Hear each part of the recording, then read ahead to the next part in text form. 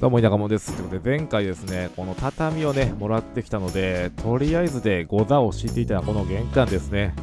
ここにですね、ちょっと小細工をしつつ、畳を詰めておきました。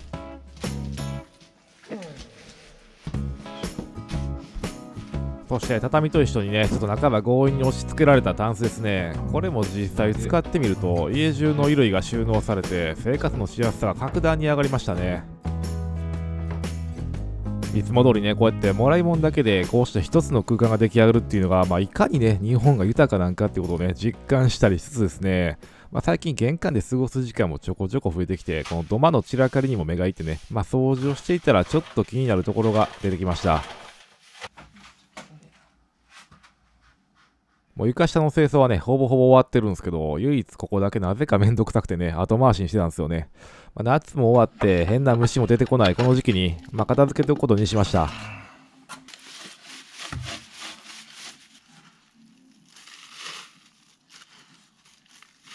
ここもね、ネズミが巣を作っていたのか、なんか藁みたいなものやビニールのゴミが溜まっていて、なんかすごいね、邪悪なオーラが出ている箇所なんですが、数年前にはね、こんな大量のゴミを処分していたことを思い返せば、塀みたいなゴミやなと思いながら作業していました。過去のしんどい経験っていうのもね、無駄にはならないもんですね。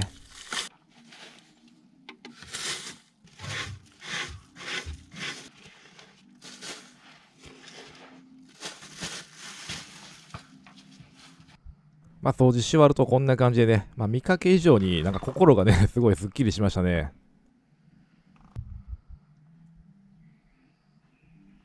で、ここの空間がもともと何やったんかっていうとですね、引き出しが入ってたんですよね。で、当然ね、自分のことなので引き出しも捨てずに保管してあります。この北側のね、作業部屋に積んであるんですよね。これやな。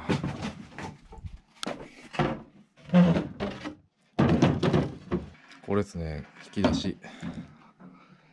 取っ手がちょっともうサビサビでね、なんかちょっと変えてやりたいな。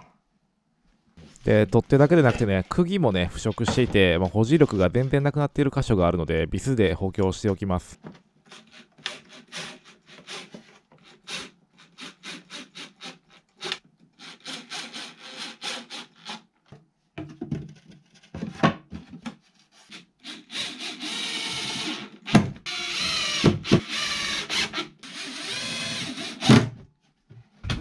こんな感じでね、少し手を加えるだけで普通に使えそうな感じですね。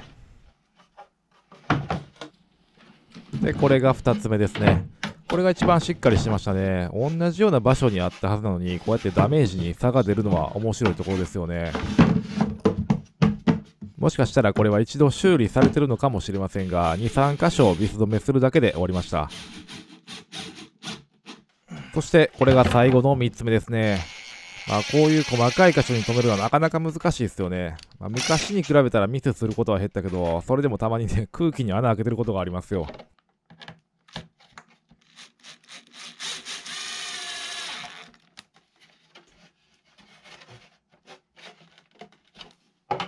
で、ここの板だけ行方不明なので用意します。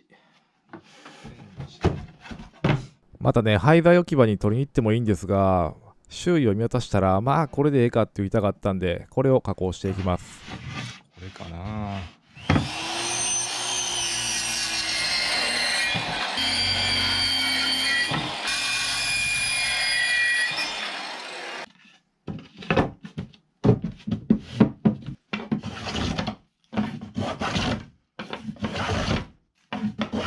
相変わらずね、カンナ掛けは適当なんですけど、厚みが合えば、よしかなという感じですね。そして、ここの取っ手ですね。で、ここはその辺に転がっている廃材で試しに作ってみることにしました。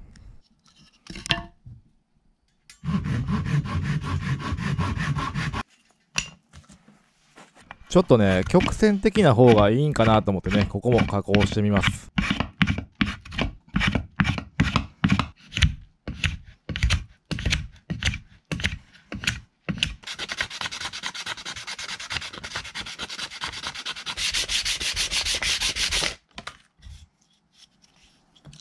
なんか流木っぽいね。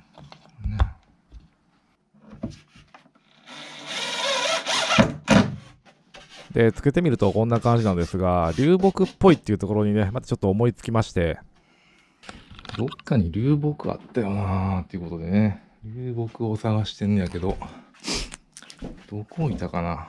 あ、これやな。ということでね、ちゃんとね、探せば出てくるんですよね。こういうことがあるからね、なかなか何も捨てれないんですけどね。この辺やな。これとかも多いんだ。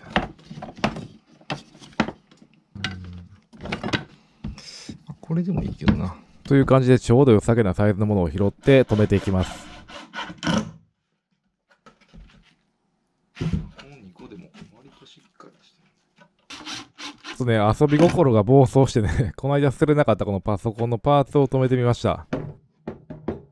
で、これ自分的に表現したかったのが 100% この自然からのこの人工物ですね。そして計算機の世界を表現してみたんですけども、一晩寝てね、もう一回見たらどう考えてもこれ全部流木に統一した方がいいという結論だったので、全部交換します。だいぶしっかりした。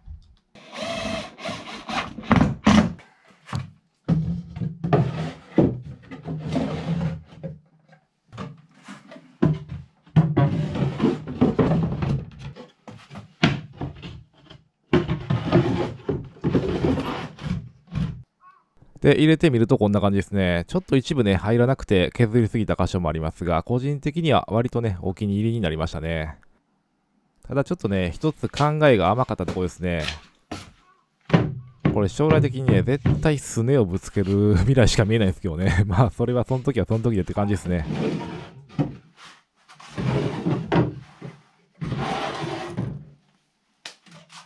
で、早速ね、玄関にある細々としたものを放り込んでおきます。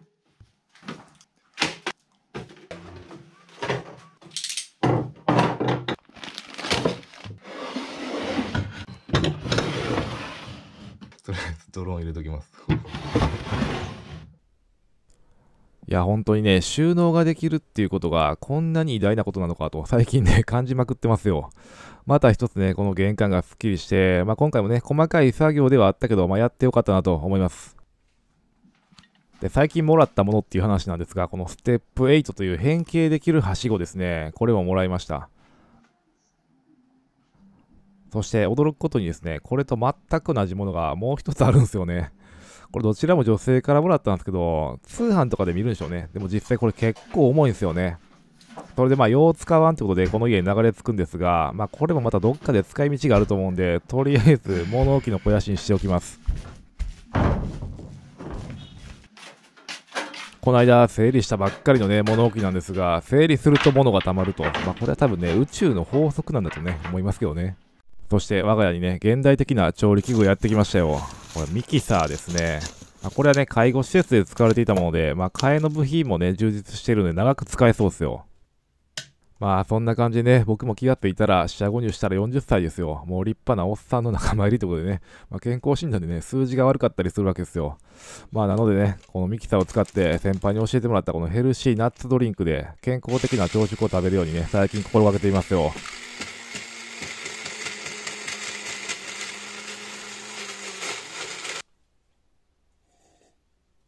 激うまではないけど、健康にいいかなっていう感じのドリンク。